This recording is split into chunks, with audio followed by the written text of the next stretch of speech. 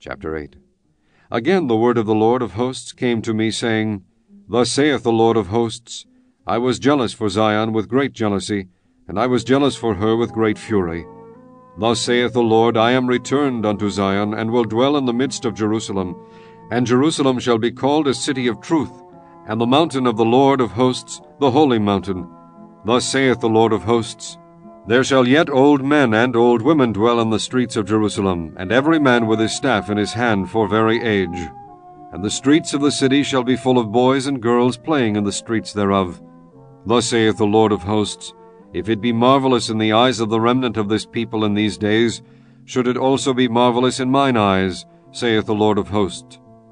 Thus saith the Lord of hosts, Behold, I will save my people from the east country, and from the west country, and I will bring them, and they shall dwell in the midst of Jerusalem, and they shall be my people, and I will be their God, in truth and in righteousness.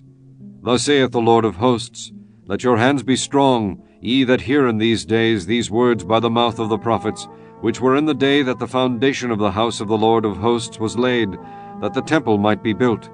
For before these days there was no hire for man, nor any hire for beasts, neither was there any peace to him that went out or came in because of the affliction.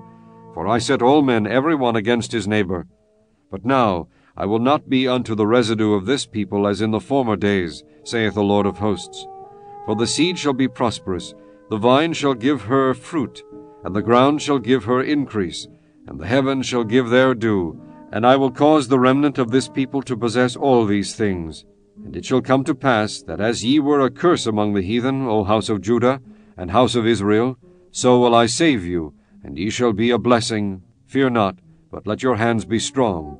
For thus saith the Lord of hosts, As I thought to punish you when your fathers provoked me to wrath, saith the Lord of hosts, and I repented not, so again have I thought in these days to do well unto Jerusalem, and to the house of Judah. Fear ye not. These are the things that ye shall do. Speak ye every man the truth to his neighbor.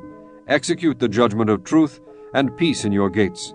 And let none of you imagine evil in your hearts against his neighbor, and love no false oath, for all these are the things that I hate, saith the Lord.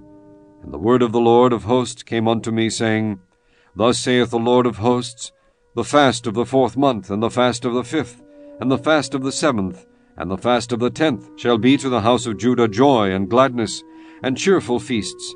Therefore love the truth and peace.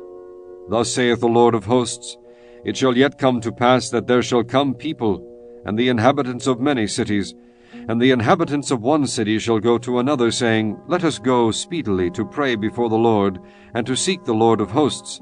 I will go also. Yea, many people and strong nations shall come to seek the Lord of hosts in Jerusalem, and pray before the Lord. Thus saith the Lord of hosts, In those days it shall come to pass that 10 men shall take hold out of all languages of the nations, even shall take hold of the skirt of him that is a Jew, saying, We will go with you, for we have heard that God is with you.